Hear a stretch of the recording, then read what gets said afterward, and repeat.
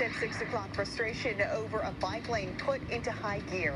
A business owner on Valencia Street explains his reasons for going on a hunger strike. Plus, we've increased our cameras, we've increased our closing procedures, we've increased our locks, and it just is not helping. Surveillance video shows an esports and gaming lounge being broken into for the third time this year. Their calls to city leaders for more help. And after a 3-month hiatus and a 1-week rain delay, the first Friday block party returns to Uptown Oakland.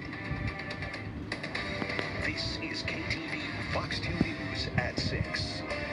Good evening on this Friday. I'm Greg Lee. And I'm Christina Rendon. We begin tonight with the latest developments on the controversial bike lane down Valencia Street in the Mission District in San Francisco. For almost 8 months, that bike lane has been frustrating both business owners and even some cyclists as they maneuver in and out of the bike lane into traffic lanes.